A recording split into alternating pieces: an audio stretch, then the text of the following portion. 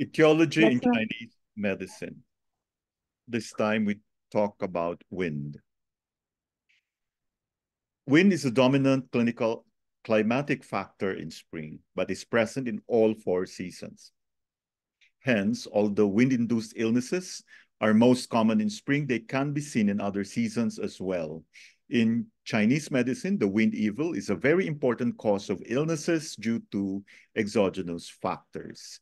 The nature and pathogenic characteristics of wind are as follows.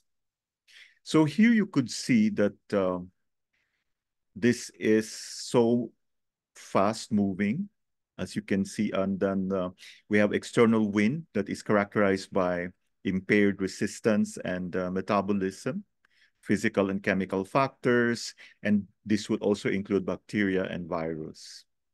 And the impact of exterior wind evil uh, will, when it attacks the upper body, will result in headache, sweating, stuffy and running nose, puffy face, itchy throat.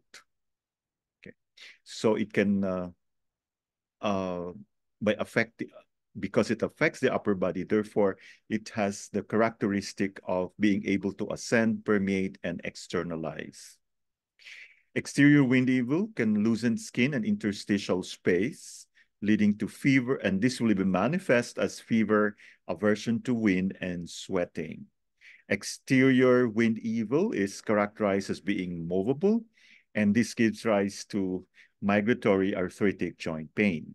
And lastly, it is changeable or transformable. So, and this can be this can lead to rubella, urticaria, or eczema.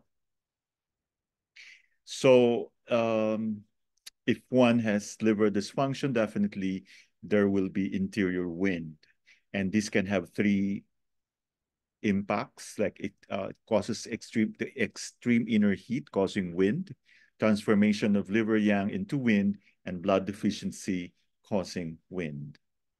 Wind is a yang evil. Its nature is to open and permeate, and it has great ability to invade the yang sites in the body.